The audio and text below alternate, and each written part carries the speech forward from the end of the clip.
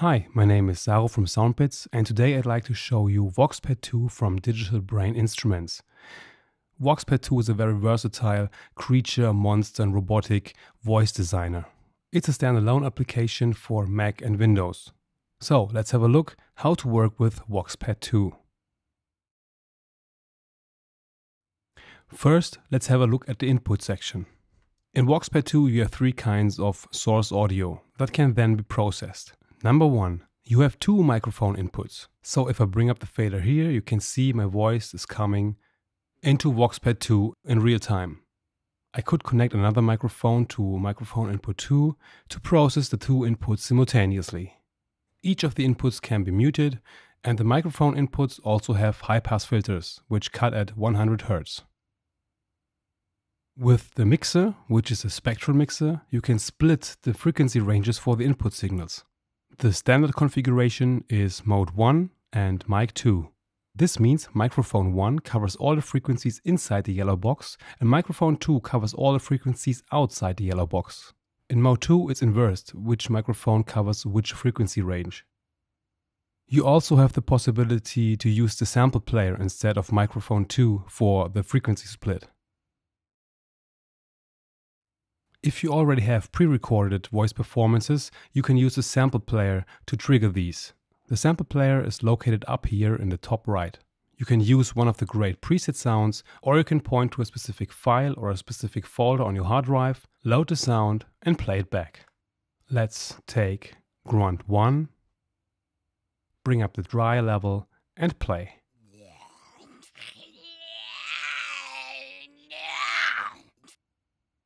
The playback can be looped by pressing the L key. Even before going to any further processing, you can adjust the playback speed and pitch of each sample. If you quickly want to listen to the sample without any processing, you can switch to out. But that's not all. With the multiplayer, you can load up to 4 samples, which can then be played back simultaneously. You can open the multiplayer here, and as you can see, we already have our previously loaded sample in layer 1. Each of the samples can be reversed, can be played back as a loop, and you can adjust the playback speed, pitch and volume. To load additional samples, you can easily drag and drop them here, or you can point to a specific file or a specific folder on your hard drive. When using the folder option, all the content of this folder gets loaded as a preset list, so you can easily access all the files in that folder from the drop-down menu. With the player sync button, you can easily sync the playback of the sample layers with the real-time inputs. So if I turn it on, test. All the sample layers are played simultaneously if the level of the input is higher than the sensitivity threshold. Additionally, you can do a cross-morphing between input 1 and 2 and input 3 and 4, or you can play all 4 at once. The fourth instrument lets you load and play a VST instrument. This could be any synthesizer or sampler in VST format. So we go on Edit, I load Apps in stereo and link my MIDI keyboard to it. Then I bring up the instrument volume and now I can play my synthesizer.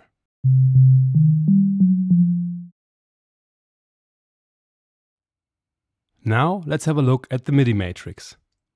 In the MIDI matrix you can configure any MIDI controller to control most of the parameters of Voxpat 2.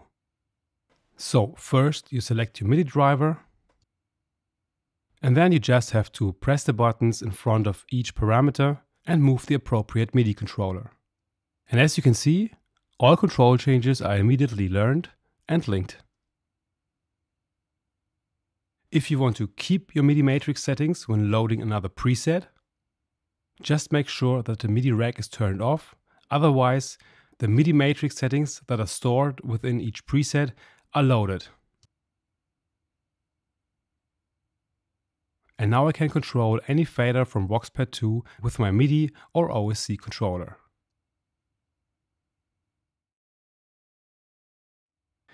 Now we'll have a look at the heart of Voxpat 2. Which is the effects mixer. Here we have 15 channels of parallel effects processing and several routing possibilities. So let's go through the effects mixer step by step. First, let's check out the controls on top of each channel. Give you the possibility to send the outputs of each channel to either group 1, group 2, both, or none. This gives you the flexibility to create 2 different effects mixes, which can then be mixed with the voice morphing fader. New in version 2 is the LFO. The LFO can be turned on for each channel and is controlled globally. All adjustments regarding the LFO can be done here in the LFO window.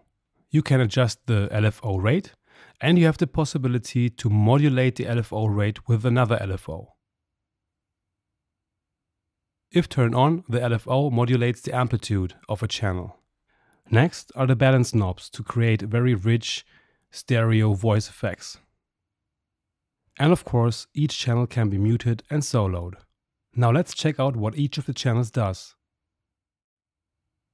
The first 4 channels are a very good point to start from.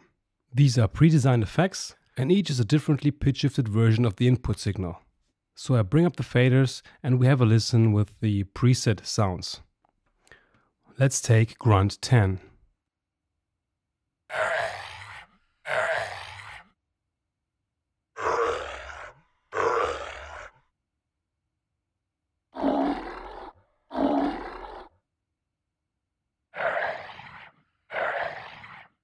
Even with these 4 channels alone, you can create hundreds of different creature voice effects.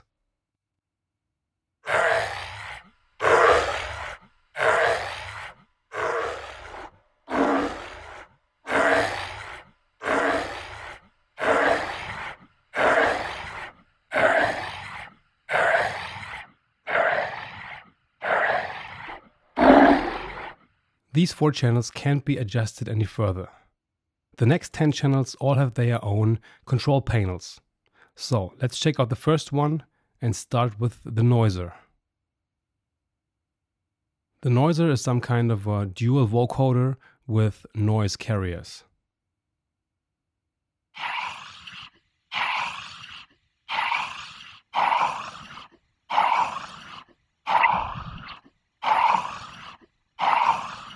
This always gives great breathy results.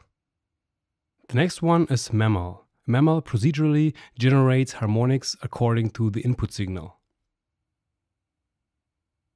Test recording. 1, 2, 3. Test recording.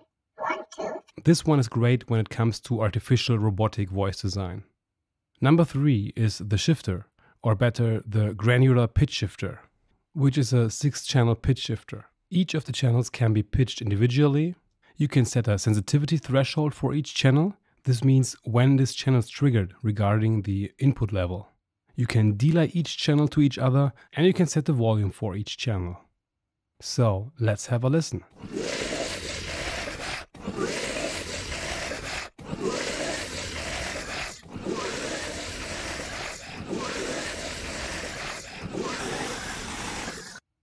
And you can randomize the pitch settings for each channel. Number 4 is the sample convolution channel. This one looks kind of similar to the multiplayer. You can also load up to 4 samples in layers. These can be adjusted in speed, pitch, and volume. You can also load samples by dragging and dropping them here. Additionally, you can set an envelope for each sample. And these samples, or the mix of these samples, is then convoluted to the input signal in real time. Think of it like a convolution reverb. And each sample can be previewed.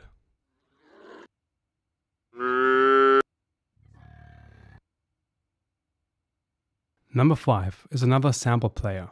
This one again looks kind of similar to the multiplayer. Again, you can load up to 4 samples and set envelopes for each sample. And you can adjust playback speed, pitch, and volume for each sample. The special thing here is that the samples are triggered by the input signal. So as soon as you have an audio input in this channel, from the microphone inputs, the sample player, or the instrument player, these samples are triggered. If you want to trigger the samples manually, you can set it to audio off. Now you can play back the samples by pressing the Z key. With the play mode, you can set how long the samples should be played. Normally, the sample is played as long as the input signal is over the sensitivity threshold. So if the input signal stops, also the playback stops immediately. You can also say play to sample end. So once a sample is triggered, it always plays to its end. You can cross-morph between layer 1 and 2 and layer 3 and 4, or you can play a mix of all 4 channels, which then can be pitch shifted. Number 6 is the plugin morphing channel. Here again, like in the instrument input channel, you can load any VST instrument. So I point to my plugin folder and load an instrument. And now, as soon as I press a key on the keyboard, the output from the synthesizer gets convoluted with any of the input signals. Test recording, 1, 2, 3. Test recording, 1, 2, 3. Test recording, 1, 2, 3. Channel number 7 is the spectral shifter. This one is very interesting, combined with the input mixer. In the spectral mixer we had this link button, which I didn't talk about before. If I press this button, the frequency selection of the input spectral mixer and the spectral shifter are linked. And now I can define different pitch values for the inner section and the outer section. Additionally, you can define 2 amplitude ranges. Means only audio inside the yellow amplitude ranges will be pitch shifted, anything else not. Let's have a listen. Test recording, 1, 2, 3. Test recording, 1, 2, 3. Test recording, 1, 2, 3. Test recording, 1, 2, 3. Number 8 is the delay pitch shifter. Here you have a delay where each loop gets pitch shifted by the selected amount. Let's check it out. I bring up the feedback and I press play. Test recording. I can pitch it down, or I can pitch it up. I can even pitch up and down in octaves. Additionally, we have a filter for each delay loop, so you can set a high pass or a low pass filter to get rid of unwanted frequencies. There's also a second module here, which is a dynamic time-based pitch shifter, which automatically pitch shifts the input signal in user-definable time steps. You can set it to pitch up or pitch down, and so now the signal gets pitch shifted automatically every 469 milliseconds. Number 9 is a dual ring modulator, which comes in very handy when it comes to robotic voice designs. So I bring up this fader and bring this one down, and we have a listen. Test recording, 1, 2, 3. Test recording, 1, 2, 3. Test recording, 1, 2. In channel number 10, you have the possibility to load up to 2 VST effect plugins, which can be set to process the input signal in a serial mode or parallel mode. So I loaded a plugin, I press on View to bring up the user interface, I bring up the fader, and we have a listen to it. Test recording, 1, 2, 3. Test recording, 1, 2, 3. Test record. The last channel is just a dry signal. So this can also be mixed with all the other 14 effects channels. Now we have a look in the upper left section where we find the equalizers and filters. This is not a global equalizer and filter, but can be applied to each channel individually. Just select any channel by clicking on the name, and you will see the name and equalizer changes accordingly. So any changes made in the equalizer or filter will only affect the selected channel. There are 2 other very interesting menus that I want to show you. They are called Input Depending and Delays. Input Depending lets you set a sensitivity threshold for each of the effects channels. This means only if the input level is higher than the set threshold, the appropriate effects channel gets triggered. With the Delays matrix, you can delay each channel to each other. This way you can create very rich and full creature and monster voice designs. Now we'll have a look at the output section of Voxpat 2. First, the master rack. In the master rack, all the single effects channels are summed together, and you have the possibility to do some further processing and fine-tuning. You can load up to 2 VST FX plugins, like a limiter or maybe some reverb, and you can decide if your master signal should be processed in parallel mode or serial mode. You also have a master EQ to do some final adjustments. You have a filter which can be set to high pass or low pass, and you have another final pitch shifter to pitch shift your master output. New in version 2 is the XY pad to control your master pitch and clone pitch at once. Now let's check out how to create and bounce new wave files from your designed creature and monster voices. If you work with pre-recorded voice performances, you can use the Easy Process function, which is new in version 2. So I load a sound like Grunt 18. Let's have a listen.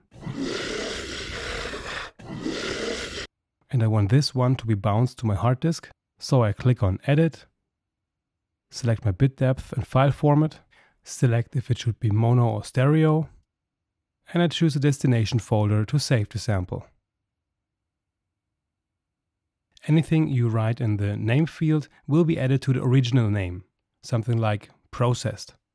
If you've used any delay or reverb plugins in the effects channels or in the master rack, you can add some extra time, so any reverb or delay tails won't be cut. I close this window and I say process. The sound is bounced in real time, and just a few seconds later I have my new processed WAV file.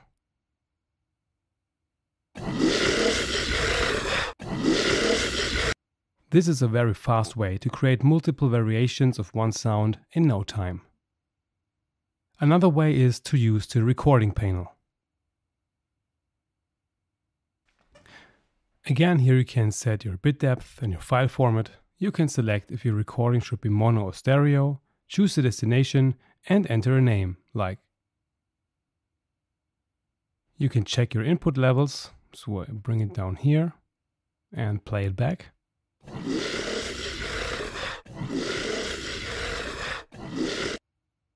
Seems to be okay.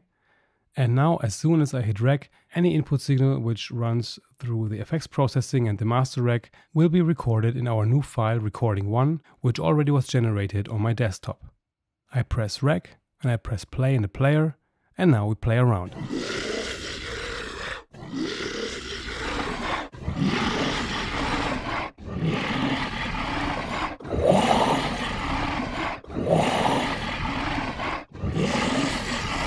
I can even switch samples on the fly.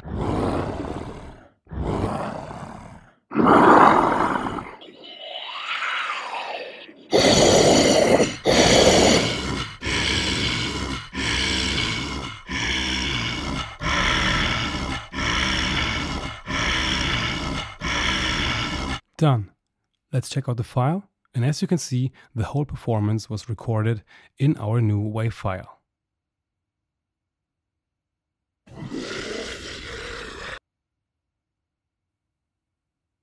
In the Rec Me panel, you can record short voice performances without any effects to process them later. This can be done in 2 takes. So I bring up my microphone here, go back to Rec Me, choose 3 seconds, take 1, and press rec. This is take 1. And this is take 2. Rec. This is take 1. And this is take 2. You can also play them back simultaneously. This is take 1. 2. And now I'd like to save these 2 takes. So this would be saved as take 1. And I save take 2 as take 2. If you have several pre-recorded creature voice performances, you can all process them at once, using the batch processor of Voxpat 2. Again, you can select your bit depth and your file format. Now you can select the source folder, which is my voices clean female folder, okay, and a destination folder, which is on my desktop.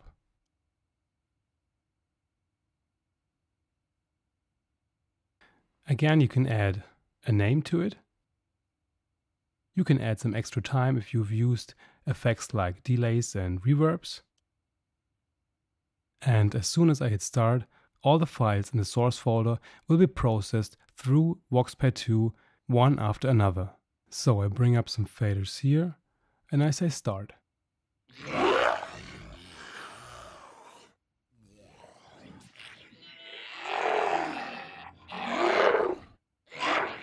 All the adjustments I do while recording or while batch processing are recorded.